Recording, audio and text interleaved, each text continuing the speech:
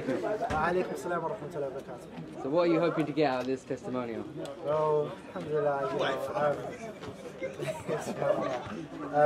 it's been very beneficial in terms of generic knowledge as well as everything that is on the syllabus.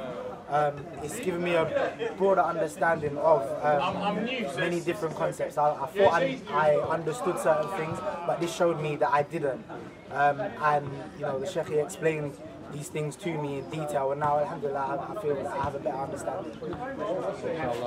If there's anything that you, if you were to go away from this retreat and then maybe a few weeks back, a few weeks later, reminisce about this, what would you remember from this weekend? I feel as though, as I said before, it doesn't only teach you about that which is on the syllabus, it also teaches you things about yourself as a person.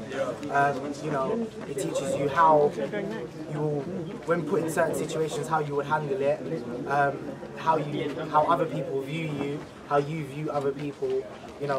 Being able to live with brothers that you don't know, with all of these kind of things, it's very good. How are you going to live with the fact that you didn't win the Crippen Tracker Championship?